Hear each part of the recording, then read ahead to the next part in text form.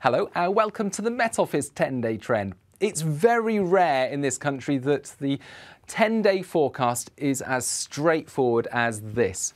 High pressure, not much rain, some sunny spells, and around average temperatures for the time of year. And given that I've just summed up the next 10 days in just a few short sentences, if you are busy and you'd like some time back, well, feel free to stop watching now. I won't be offended. But I must warn you that you would be missing out on some fascinating regional variation, talk of an omega block, and towards the end, a stacked probability bar plot. More on that in a moment, but let's take a look at the bigger picture. Next 5 days, high pressure there to the north and northwest of the UK, and that's where it will continue to sit. So, through the whole of the rest of the week, the whole of the long weekend for many of us, that high pressure will keep things fine, settled, and pleasant enough. However, there will be some important differences day to day and from place to place. But that high pressure really not going far because of the position of the jet stream at the moment. Look how amplified it is. It's really up and down across northern parts of Europe and the Atlantic. And it's actually shaped, you can just make it out, like the Greek letter omega, like this. A dip there to the west, then it rises over the UK, and then another dip to the east. Within these dips, low pressure. That's where all the unsettled weather is staying, whilst high pressure is in the middle. This is called an omega block, and it's a block because it blocks unsettled weather and it blocks progression. It blocks things from moving. And so that high pressure really here to stay for the next 5 days at least, and beyond that, certainly.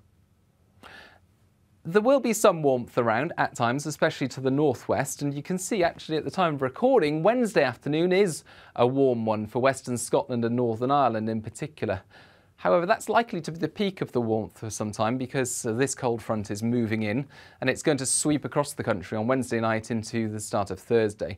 And that leads us into the weekend with a cooler airflow coming in from the east and northeast across many parts of the country, but it will always be coolest in the east and the south, warmest towards the northwest, but not quite as warm, I don't think, for Western Scotland and Northern Ireland as Wednesday is. That high pressure, though, where we get some sunshine, feeling pleasant enough.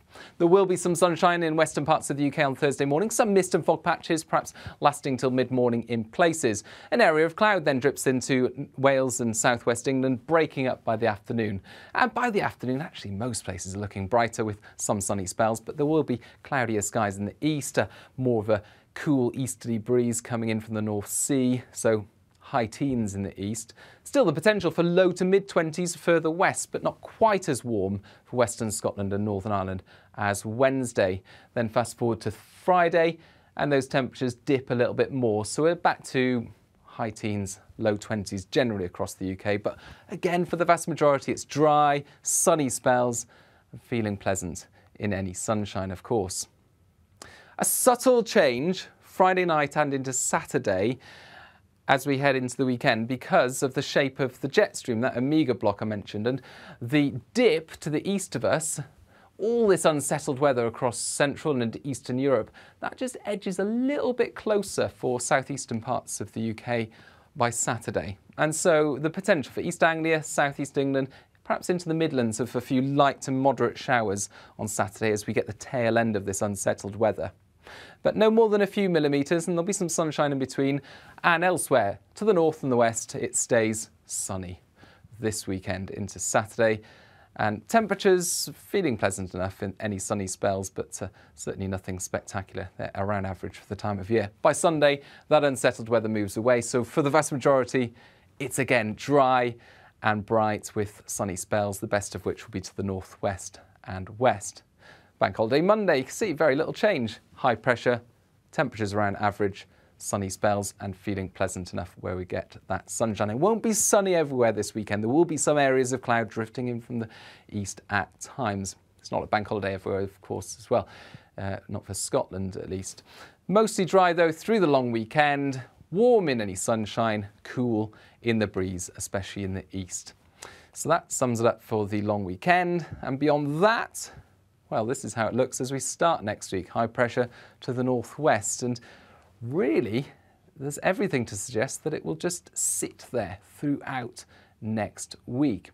Now this sums it up nicely. This is the stacked probability bar plot I was talking about, and what these represent is a summary of the different weather patterns that affect the UK. All of those different weather patterns that we get from day to day are summed up into 8 regimes. The blue colours here represent low pressure type of regimes, and the red colours represent high pressure.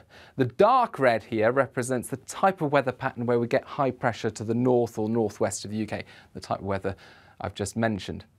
And this is a summary from the European model.